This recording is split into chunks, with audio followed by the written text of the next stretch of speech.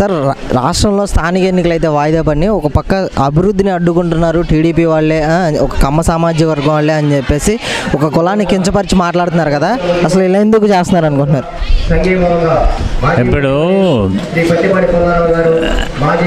ఇప్పుడు వాళ్ళకి పరిపాలన చేయటం చేత కాదు.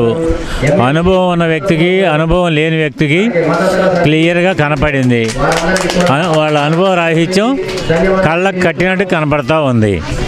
ప్రతి విషయము కాంప్లికేషనే, ప్రతిదీ రివర్సే.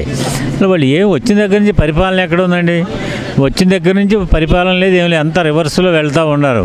ఏది ఇసుక గదులు ఇచ్చారు, ప్రజావేదిక కూల్చారు, ఇంకా ఏదన్నా పీపీఎల్ అన్నారు, పోలవరం అన్నారు. ఏది అసలు ఏదన్నా ముడిపడిందా? ఎక్కడన్నా ఒక చెంచా సిమెంట్ కట్టగా ఓడదీసి పని జరిగిందా? ఏమీ లేదు. వాళ్ళ మీద వీళ్ళ మీద కబుర్లు చెప్పుకుంటా, ఈ కులాల మధ్య కుంపట్లు పెడతా వాళ్ళ పబ్బం గడుపుకుంటున్నారు. సంవత్సరం దాదాపుగా 10 నెలలు అంటే సంవత్సరం అయిపోయినట్లేకే. సంవత్సరం కాలం వృధా అయిపోయింది. ఈ సంవత్సరం కాలం అంటే మనకు లెక్క 10 నెలలే కనపడుతుంది, కానీ ఒక 20 సంవత్సరాలు వెనకపోయింది రాష్ట్రం.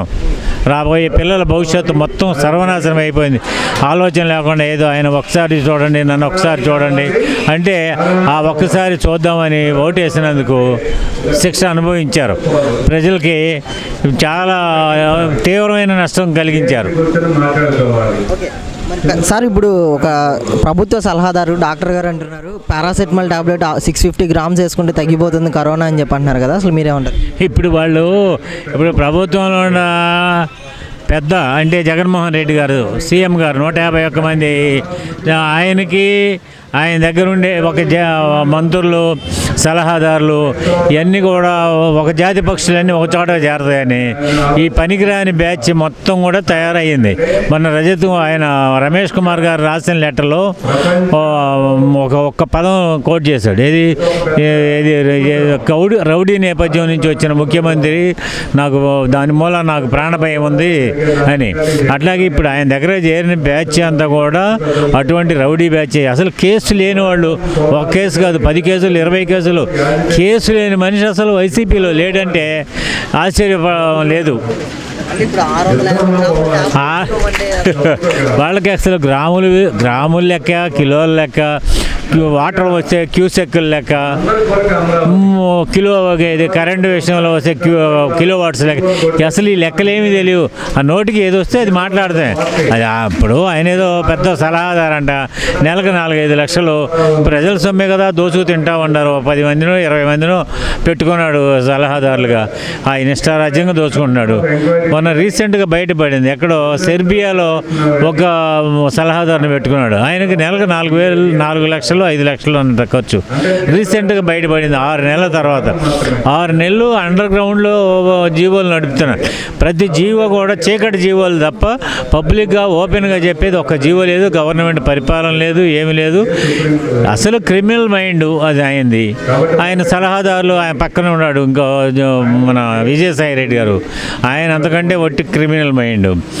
ఈ క్రిమినల్ మైండ్ వాళ్ళిద్దరికి అనుగుణంగా ఈ సలహాదారులు కానీ, మంత్రులు కానీ, ఎమ్మెల్యేలు కానీ, వాళ్ళ అనుయాయులు కానీ ఈ రాష్ట్రాన్ని భ్రష్టుబట్టి చేసి దేశంలో అసలు ఆంధ్రప్రదేశ్ అంటే విలువ లేకుండా పోయింది ముందు. అది వాళ్ళు నిన్న ఆ కరోనాని ప్రపంచం మొత్తం కూడా గగ్గోలు పెడతా ఉంది. ఇప్పటికే 167 దేశాల్లో కరోనా వచ్చిందని గగ్గోలు పెడుతుంటే ముందు చూపుగా మన సెంట్రల్ గవర్నమెంటు, మన మోడీ గారి ప్రభుత్వం దీన్ని ముందుగా మరి ఇన్స్ట్రక్షన్స్ తీసుకొని రమేష్ కుమార్ గారు ఎన్నికలు వాయిదా వేస్తే దాన్ని ఎన్నో కులాలని మతాలని ఎన్నో అంతగట్టి ఆయన్ని చంపుతామనే దశ దాకా ఆయన ఎన్నో బెదిరింపుకాలు వస్తున్నాయి. ఆయన కుటుంబ సభ్యులను కూడా, కూతుర్ను కూడా బయటకు తీసుకొచ్చి వాళ్ళు మరి ఇంకా భయపడిపోయి ఆయన మాట్లాడలేని దశలో ఇబ్బంది పడుతూ ఉన్నాడు. మరి సిగ్గుచేటు అన్నమాట. ఒక ఎలక్షన్ కమిషను పారదర్శకంగా ఎన్నికలు జరిపి ప్రజలకు ఒక ప్రజాస్వామ్యాన్ని కాపాడాల్సిన వ్యక్తే ఆయనే నాకు రక్షణ లేదంటే రేపు అసలు ఎన్నికలు ఇంకేం పారదర్శకంగా జరుగుతాయి? చూసాం మేము 60-70 సంవత్సరాలు మా వయసు, 70 సంవత్సరాలు చాలా ఎన్నికలు చూసాం. ఎప్పుడైనా హింస జరిగితే కౌంటింగ్ ఏది మామూలుగా ఎలక్షన్ రోజు ఏదన్నా జరిగేది, ఎలక్షన్ నామినేషన్స్ రోజే ఏది ఆడపిల్లల దగ్గర జాకెట్లలో దాచుకుంటే లేకపోతే బురకాల్లో దాచుకుంటే చేతులు ఎక్కడ పడితే అక్కడ మగవాళ్ళు పోయి చేతులు వేసి లాగి వాళ్ళ అన్నీ లాక్కోవటము, నామినేషన్ లేకుండా చేయటం, 24%, 30% యునానిమస్ అయినట్టు ఎప్పుడు చరిత్రలో లేదని చెప్తున్నారు. మాకు తెలిసిన 70 సంవత్సరాలు మేము కూడా ఎన్నో 20-30 ఎన్నికలు చూసి ఉంటాం. ఇంత దౌర్భాగ్యంగా, ఇంత భయంకరంగా ఎక్కడ ఎప్పుడు కూడా ఈ ప్రజాస్వామ్యం అపహాస్యం పాలైంది. Okay, thank you. నమస్తే సార్. సార్, మన రాష్ట్ర ఎన్నికల కమిషనర్ గారు అయితే నాకు ప్రాణ భయం ఉందని చెప్పేసి కేంద్రానికి లేఖ రాయడం కూడా జరిగింది కదా, అసలు ఎందుకని రాయాల్సి వచ్చింది అనుకుంటున్నారు? అసలు రాష్ట్రంలో శాంతి భద్రతలు ఎలా ఉన్నాయి? ఇవాళగా సాక్షాత్తు ఒక ఎన్నికల కమిషనర్కే ప్రాణ భద్రత ఉందంటే, నాకు భద్రత కల్పించమని చెప్పేసి కేంద్ర ప్రభుత్వానికి లేఖ వేసుకునే దశకు వచ్చిందంటే మన రాష్ట్రంలో శాంతి భద్రతల వ్యవస్థ ఎంత ఘోరంగా విఫలమైందో మనకు స్పష్టంగా అర్థమవుతుంది. ఒక రాష్ట్ర ముఖ్యమంత్రి కేంద్ర ప్రభుత్వం సూచనల మేరకు ప్రపంచవ్యాప్తంగా గడగడలాడిస్తున్నటువంటి కరోనా వైరస్ ప్రమాదాన్ని గుర్తించి ఎన్నికలు వాయిదా ఇస్తే ఇది ఒక రకమైనటువంటి చంద్రబాబు నాయుడు గారు కమ్మ కాబట్టి, ఎన్నికల కమిషనర్ కమ్మ కాబట్టి వీళ్ళిద్దరు కొమ్మక్కయ్యి ఈ ఎన్నికలను ఆపేసేసేది చెప్పడం అంటే ఇంతకన్నా దుర్మార్గమైనటువంటి వైఖరి మరొకట్లేదు. శాంతి భద్రతలు ముఖ్యంగా మున్సిపల్ స్థానిక సంస్థల ఎన్నికల్లో సొంతంగా రౌడీజం చేసి బెదిరించి అసలు ఎన్నికలను ప్రజాస్వామ్యయుతంగా జరపాల్సినటువంటి ఎన్నికల్ని ఏకగ్రీవం చేసుకోవడానికి కావాల్సినటువంటి దుర్మార్గ వైఖరిని మొత్తం కూడాను ఈ రాష్ట్ర ప్రజలు చూశారు. ఇటువంటి దుర్మార్గం చరిత్రలో ఏనాడు కూడా జరగలేదు.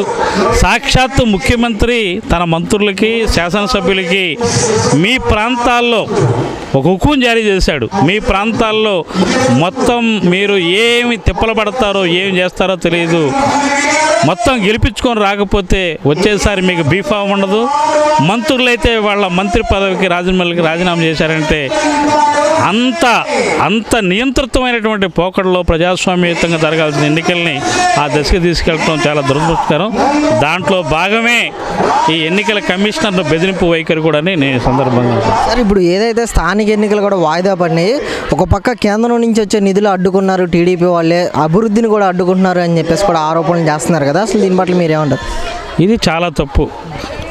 మన ఒక్క రాష్ట్రంలో ఎన్నికలు వాయిదాయిలా మహారాష్ట్రలో వేశారు, పశ్చిమ బెంగాల్లో వేశారు, ఒడిశాలో వేశారు, ఇంకా అనేక రాష్ట్రాల్లో స్థానిక సంస్థలు మొత్తం కూడా వాయిదా వేశారు. మన రాష్ట్రంలో ఒకటైతే ఇందులో రాజకీయ అభిప్రాయాలు ఉండొచ్చు అనుకోవచ్చు. దేశవ్యాప్తంగానే హెల్త్ ఎమర్జెన్సీ ఒక అలర్ట్ వైఖరి కేంద్ర ప్రభుత్వం చేపట్టింది కాబట్టి దాంట్లో భాగమే ఇది తప్ప ఇది సపరేట్గా మన రాష్ట్రం ఒకటే దీనికి బాధ్యత వహించట్లేదు. సార్, మరి ఇప్పుడు అధికారంలో ఉన్న ఎమ్మెల్యేలు కానీ నుంచి మంత్రులు కానీ ఆఖరికి జగన్ గారు కూడా ఒక సామాజిక వర్గాన్ని కించపరిచేలా మాట్లాడుతున్నారు. అది కమ్మ సామాజిక వర్గమే చేస్తుంది, ఏం చేసినా ఉద్యమాలు కానీ ప్రభుత్వానికి వ్యతిరేకంగా నడుచుకుంటుంది కమ్మ సామాజిక వర్గమే అని చెప్పి మాట్లాడుతున్నారు. అలాగే ఆంధ్ర రాష్ట్రానికి వచ్చింది కరోనా వైరస్ కాదు కమ్మ వైరస్ అని చెప్పి మాట్లాడుతున్నారు కదా, అసలు దీని పట్ల మీరేమంటారు? ఆంధ్రప్రదేశ్కి కరోనా వైరస్ కాదు కమ్మ వైరస్ అనేది అది వినటానికే చాలా ఎలర్జీగా ఉంది. రాజధాని ప్రాంతంలో అన్ని కులాలకు సంబంధించిన వారు భూములు ఇచ్చారు. దాంట్లో ముస్లింలు ఉన్నారు, క్రైస్తవులు ఉన్నారు, హిందువులు ఉన్నారు, అందరూ కలిపి ఉద్యమాలు చేస్తున్నారు తప్ప ఒక్క కమ్మవారికి సంబంధించినటువంటి వైఖరి కాదు ఇది. అందుకని ఇది శుద్ధ తప్పు. కమ్మ వైరస్ కాదు. జగన్మోహన్ రెడ్డి రాజధాని ప్రాంతంలో జగన్మోహన్ రెడ్డి వైరస్ వచ్చి 50 మంది రైతులు చచ్చిపోయారు. కమ్మ వైరస్ కాదు. అందుకని ఇది ఒక కులం పేరు చెప్పి ఆ ఉద్యమాన్ని నిర్వీర్యం చేయడానికి కావాల్సినటువంటి అభిప్రాయం తప్ప మరొకటి కాదు. అంటే అసలు కులాల ప్రస్తావన ఎందుకు తీసుకొస్తున్నట్టున్నారు? చాలా దుర్మార్గం ఇది. లౌకిక రాజ్యాంగంలో అన్ని కులాలు అన్ని మతాలు వాళ్ళు నీకు ఓటేస్తే ముఖ్యమంత్రి అయ్యావు, కానీ ఒక రెడ్లు వేస్తే ముఖ్యమంత్రి అవుతారా? ఒక కమ్మవారు వేస్తే చంద్రబాబు నాయుడు ముఖ్యమంత్రి అవుతారా? అందుకని ఈ ప్రస్తావన రాష్ట్ర ముఖ్యమంత్రుల స్థాయి వారి నోట్లోంచి జాలువారటమే మనం బాధించాల్సిన విషయం, చాలా దుర్మార్గమైన విషయం. ఇటువంటి వైఖరులు ఏ ముఖ్యమంత్రి కూడా అవలంబించకూడదు. ఈ ముఖ్యమంత్రి అవలంబిస్తున్నటువంటి పద్ధతి సరైనది కూడా కాదు. సార్, మరి ప్రభుత్వం తరపు నుంచి సలహాదారులు అయితే సూచనలు ఇస్తున్నారు కరోనా వైరస్ తగ్గడానికి అని చెప్పేసి 650 గ్రాములు పారాసెటమాల్ టాబ్లెట్ వేసుకోమంటున్నారు 6 గంటలకు ఒకసారి. అంటే రోజుకి 2.5 కేజీలు టాబ్లెట్ వేసుకోమంటున్నారు కదా, అసలు కరోనా తగ్గిపోతుందని చెప్తున్నారు కదా, అసలు దీనివల్ల ఏమంటారు? ఇప్పుడు ఇది ప్రపంచ నిపుణులు, వైద్య బృందం, వైద్య నిపుణులు చెప్పినటువంటి మాట కాదు. ఇది జగన్మోహన్ రెడ్డి ఇచ్చినటువంటి మెడిసిన్. అది వాళ్ళు మరి ఏ ఒక్క డాక్టర్ కానీ లేకపోతే ఎవరైనా కానీ ఈ చెప్పిన వైద్యం ఎవరు చేయించాల. అందుకని దీన్ని సీరియస్గా తీసుకోవట్లే జగన్మోహన్ రెడ్డి అంటే ఇది పెద్ద. ఎందుకంటే ఇది ప్రపంచం మొత్తం, దేశం మొత్తం హెల్త్ ఎమర్జెన్సీ విధించి చాలా సీరియస్గా తీసుకుంటే ఈయన ఒక సిల్లీగా తీసుకొని ఇటువంటి మందులన్నీ ప్రకటన చేస్తూ ఉన్నాడు. ఇది కరెక్ట్ కాదు. Thank you.